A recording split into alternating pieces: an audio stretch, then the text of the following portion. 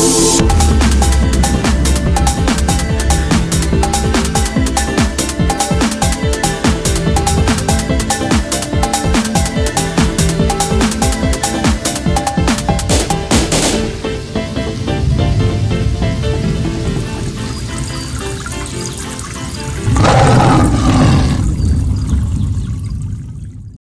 morning folks, well afternoon actually, just here in Manchester city centre.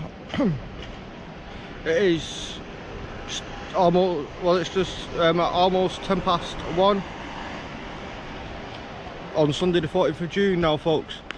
Just here at the Cenotaph in Manchester city centre.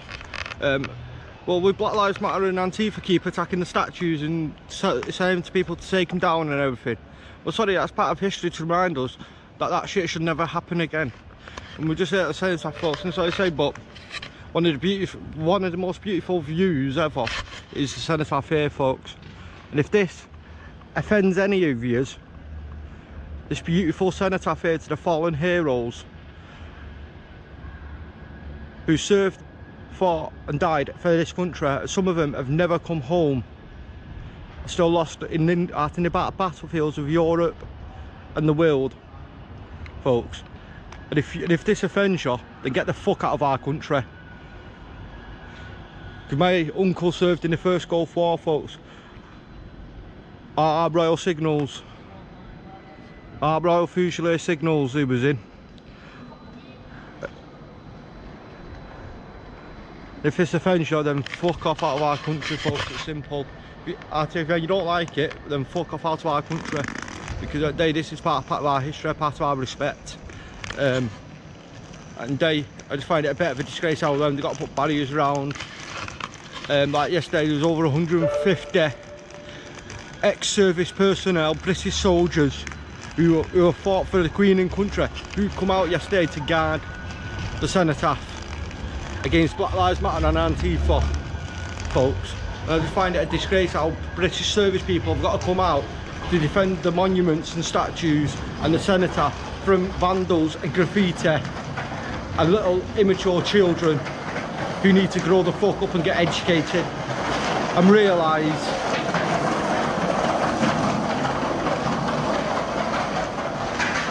actually it was white people who saved the blacks. It was black people who were enslaving black people, not white people enslaving them. It was the blacks who started it. Also, Britain has just finished paying off the debt. What it paid to slave is to end slavery and to free the black people. Britain paid to save the black people. And you want to disgrace us like this and trash our statues and say that they're offensive? Well sorry, they're our history. If you don't like our history, if you don't like our cenotaphs, our war memorials and stuff, then fuck off out of our country. I'm going to live somewhere fucking else who will take you, because we don't want you. Because this country's about peace and love. And we don't take it no more. And it's just a disgrace of how this keeps happening. It's gone from one extreme to another extreme, and now it's not even about Black Lives or George Floyd. It's just basically sheer racism with you. You're acting like a bunch of Nazis. You're doing what the Nazis did in 1914. Taking over, destroying history, destroying people's lives, trying to be a dictatorship. Well sorry, it ain't going to happen. So folks, share the love, that's all I can say. That's all this world needs at the minute is love, and a lot of people need a big education and realise the truth.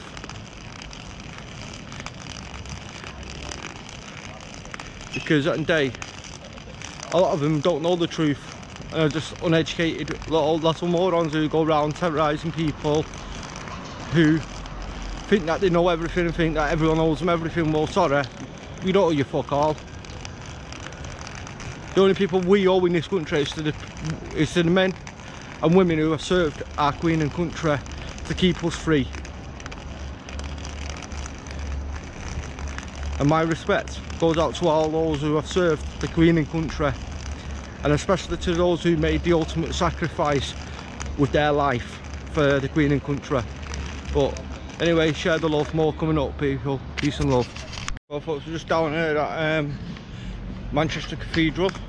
And here's another statue of Black Lives, and Antifa want to remove his Gandhi statue. If it weren't for Gandhi, you wouldn't have Pakistan. And he did a lot to change the country, to make Pakistan for the Sikhs, for the Muslims, and for the multi-race community in peace and love. So why would you want to remove a beautiful statue of Gandhi, who's done so much and did so much peace work and everything to create a peaceful country and stuff? Why would you want to remove it? Just jokers with yous. That's all you are, jokers. You want to remove a decent statue because you don't agree with what he did, or what you think he did or said, because you're uneducated.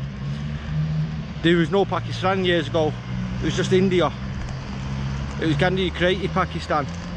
It was Gandhi who created peace between the Sikhs. It's between the Sikhs and the Muslims and everything. So that's where you need to learn your history and get a life, instead of destroying all the statues of Britain, because you're just a joke. You say Black Lives Matter, but it's not about Black Lives Matter. You're just destroying history of a great, of a once great country, of a great empire. You want to destroy my history off the face of our statues because of great people.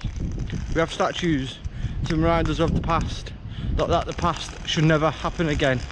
That certain things in the past should never happen again. And you're just a disgrace and a joke. And it really pisses me right off. There are people who fought for this Queen and country have to guard the cenotaph because of you lot, who had a disgraceful joke. And saying that you want a peaceful protest, we'll do it correctly. Because that day, you've done nothing but war. There's nothing peaceful about you. So that day, it's a disgrace. Just removing all the British statues of where they got to put fences around, and you even attack Queen Elizabeth, Queen Victoria statue in Manchester and in London. The monarch of the country. You've even attacked that statue. The Queen who agrees and who allows you in this country as asylum seekers and stuff, and you attack that statue. Well, sorry, anyone who attacks British monuments and statues, never mind about this new law that they're considering 10 years in jail. If you attack a British monument, or especially a cenotaph or a war memorial, you should be shot dead on sight. And that's my opinion. Free speech. And that's what I believe. You should be shot dead for it, because at the day, I say it's treason to the crown and to the country. And back in the day, for high treason, you used to get shot dead for it or hung, and they should do it. They should definitely bring it back, because more people, because there'll be less people attacking British monuments and statues. It's a disgrace of yours. Anyway, share the love. Just walking down Uber Street, Deliveroo Street, Deansgate. So yeah, share the love, folks, and keep positive. Well, hopefully folks, this lockdown ends soon and then we can get back on it, back exploring, travelling to new places and exploring places, and keeping the educational going with uneducated people who know absolutely nothing about me, think that they can comment and judge me on face value when they don't even know nothing about me, right? And you're sighted people, right? Well, you tell me how a blind person is supposed to act, because I guarantee that you only go off stereotyping of what the mainstream media portray, what cartoons portray a blind person to be like. about half of yous, well actually over, even more than half of yous have never even probably spoke to a blind person or even know a blind person or a visually impaired person. So it just proves the point, doesn't it?